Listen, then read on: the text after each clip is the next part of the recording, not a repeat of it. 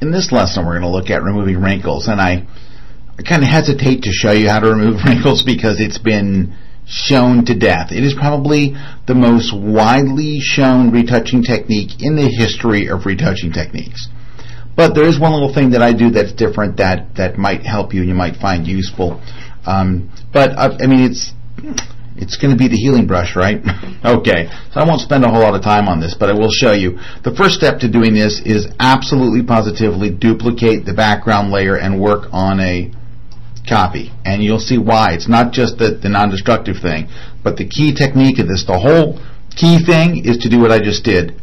Duplicate that background layer. Now we'll go grab the healing brush tool, and now what you're going to do is I recommend just erase all wrinkles. Just go through here and erase every wrinkle. Make him look like he was just born. So every wrinkle comes out all the way across. So I'm just kind of, option clicking, and wow, that didn't take long there, did it? Okay, and every little anomaly and everything comes out. So over here, same deal, and you can probably make some good use of the patch tool here too if you want. Let's kind of go in here and get this area out. So once I kind of clear this off, now I can use the patch tool, because for big areas, it works pretty well. But where are you going to drag it to? Maybe right there? It's not so bad. I mean, it's not great, but again, you're going to have to wait till the end of this retouch to see it all come together. At this point, the main thing you're concerned with is getting rid of the wrinkles. So let's just go here and go get them all. And it'll take me just a couple of minutes. I don't want to spend all day on this because this is kind of a been done to death technique. But we still got to do it. So, and people still ask for it. I mean, it's been done to death because it's one that we all do a lot. So let's just get these out of here too real quick. And I'm going to do it as quickly as I can. It's not going to be as nice as if I took a little better time to sample all the right places. And by the right places, I mean, like when I see one that's kind of obvious, I don't undo it and go redo it like I would in real life. Because sometimes you choose a sample point and it just doesn't look good. So you just go and retouch it, redo it. Try a different spot. Also, there's a tool that we haven't talked about a whole lot. In fact, we haven't even mentioned it really at all, which is the spot healing brush. So this is the regular healing brush. Above it is the spot healing brush.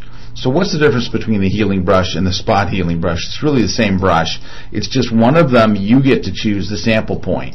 So you get to choose where the skin will be sampled from, that the texture is pulled over to hide your wrinkle or spot. The other one, you don't. The spot healing brush, you just pick up and start clicking, and that's it. It does everything for you.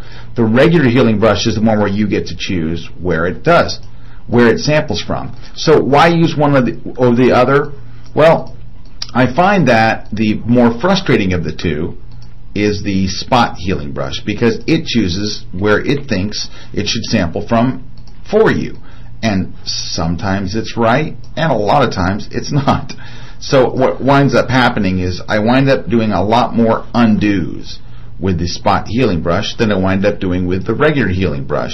So unless it is just a photo that has literally spots, if it's just I open up an old like restoration type photo, it's got a lot of spots, that's the one instance where I will actually, you probably fast forwarded past all this, haven't you? Where I actually will use the spot healing brush. But other than that, I really don't use the spot healing brush a bunch because it seems to be a little frustrating. I usually find myself going, why don't I just use the healing brush in the first place and be done with it? So that's what I usually do. Alright, so we've removed enough of these, and we could do this as well here if you wanted to get this kind of big cheek line out of here. You could do that too.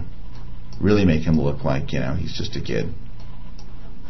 Alright, so we have a really unrealistic, unnatural looking retouch here, and that's just what we were shooting for, because we're going to fix it in the next step. Alright. And we're going to have to this is going to be a little tougher. Yeah, that's pretty bad. You're going to have to be a little better with that. We'll get the rubber stamp tool and just get right on that little spot, because I was rushing it, and when you start rushing a retouch, it always looks like you rushed the retouch. There we go. I didn't spend a whole lot of time, but certainly that looks better. There you go. Now that whole area looks a little faked.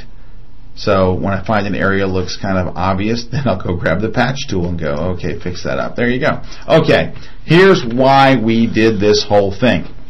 By getting rid of all the wrinkles, now what you do is you go to the opacity, and right now all of the wrinkles are gone. It looks incredibly fake and odd and just weird. You're supposed to make your client look 10 years younger, not 45 years younger or 50 years younger. So you're going to use this slider and start bringing back the wrinkles, right? Because your customer is, or your client or whatever, is supposed to look their age. You just want them to look a little bit younger, 10 years younger, not 40. All right, so I dropped this down to 36%. All right, so he has 35% less wrinkles than he did. Doesn't seem like a big deal, but look at the difference.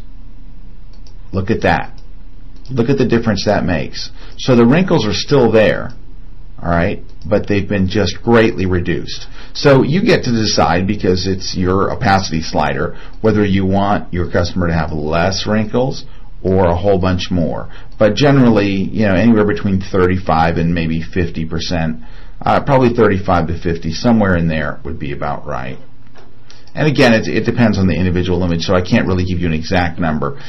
But the whole key to this thing is basically just what you just saw. Just duplicate the layer first, because then you wind up with that control after the fact, and you can dial in a realistic wrinkle. So there you have it. It's pretty short and sweet, except for all the time you had to sit there and watch me wipe out every single wrinkle. But, the final image looks much, much better.